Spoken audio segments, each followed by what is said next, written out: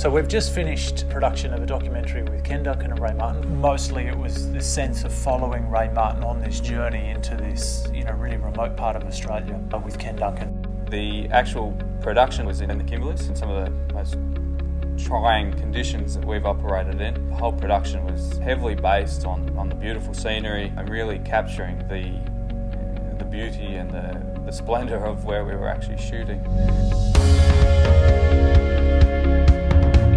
One of the ways we were doing that was by using our hexacopter with a stabilised gimbal underneath.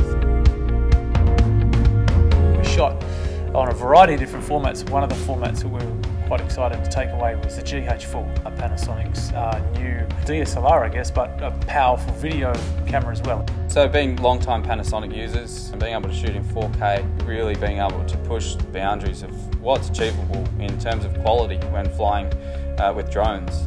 The camera is a really serious contender. It can do up to 200 megabits a second, and that gives you an enormous amount of latitude in post-production to grade it and to really push and pull the image into a place where you want it to be.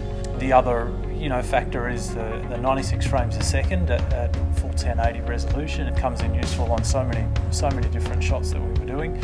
And then of course the 4K. The product we're producing of course is not in 4K, it's only in 2K, but that allows us to stabilise those shots to a really significant degree. I mean, we can even resize and create new shots into one master shot.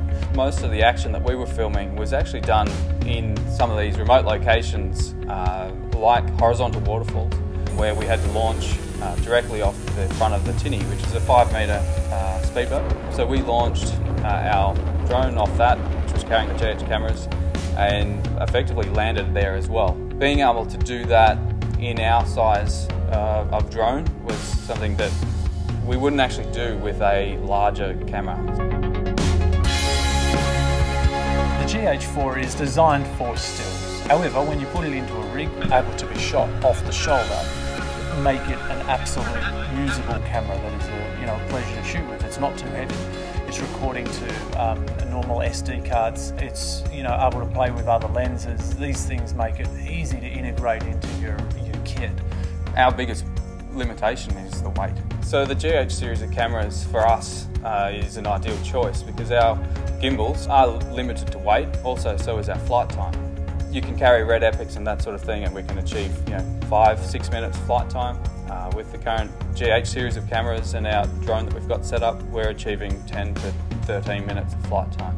We went into the Kimberley at the end of the wet season, before the wet season actually finished. So it was an incredibly hot time of year up there, and Ken said at one stage it was hot to the point that he could have fried an egg on the top of it. So previous generations of cameras have that's where they start to fall over and become to be really flaky, and certain functions won't work as the humidity gets into the machine. But the actual GH4 that I was shooting on did exceptionally well the whole way through. It's a game changer, being able to shoot with the drone in 4K with the amount of flight time that we're getting. There's a lot of people around the world who are really excited about using the GH4 in a whole range of different applications. The GH4, I think, in one camera gives you just a whole bunch of little tools now in small, very affordable camera body. It's kind of the one that you don't leave home without.